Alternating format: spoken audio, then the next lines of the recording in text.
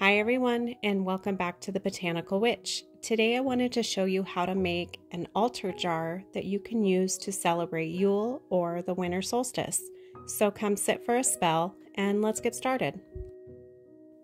Start out by cleansing yourself, your tools, and your sacred space before you begin any spell work. Today I'm using cinnamon to cleanse my sacred space because not only is it very cleansing, protective, and purifying, but it also corresponds with Yule and the Winter Solstice. You will need a glass bowl or a jar to do this spell. I prefer clear, but use whatever you have on hand.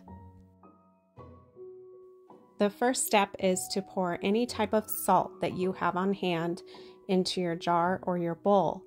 Not only does this help to purify and cleanse the area, but it also helps to protect the candle from the herbs.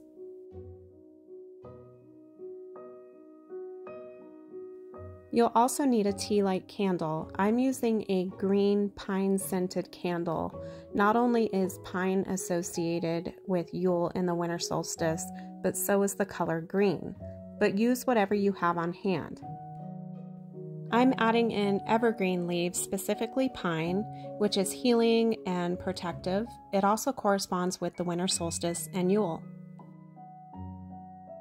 I am also adding in a few mini pine cones, which are associated with eternity and fertility.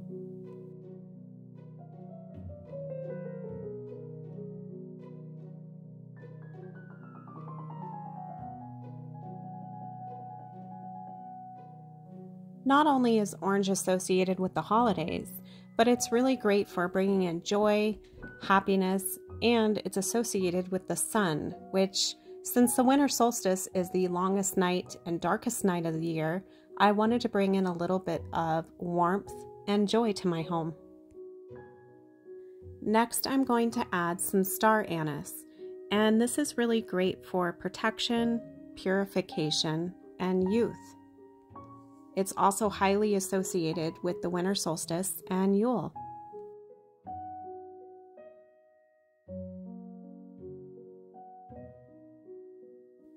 Apple is associated with love, healing, garden magic, and immortality.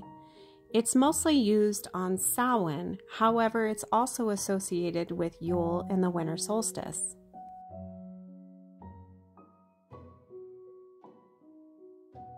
Next, I'm going to add in some rose hips, and this is really great for any type of autumn or winter magic. It's really great for purification, protection, rebirth, and peace. Cinnamon is a well-known spice that's used around the holidays. It's really great for baking, for bringing warmth and comforting feelings into our home, but it's also really great for success, healing, lust, protection, and love. Juniper is also associated with the sun, and the element is fire, so I decided to bring this into my home to welcome in the warmth and the light returning. I'm using cloves not only because the aroma itself is just very comforting and inviting, but it's great for protection. I'm using mistletoe for its long tradition of being a symbol of Yule and the Winter Solstice. It's also great for protection. Lastly, I will be adding a bay leaf with my intentions on it for the new year to come. To help my intention become stronger, I will take the bay leaf and burn it into the candle on the night of the Winter Solstice. Your altar jar or bowl is now complete for the celebrations of Yule and the Winter Solstice.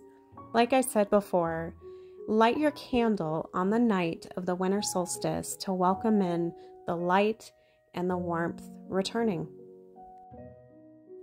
I hope you all enjoyed this video. Until next time, have a magical day and a blessed Yule.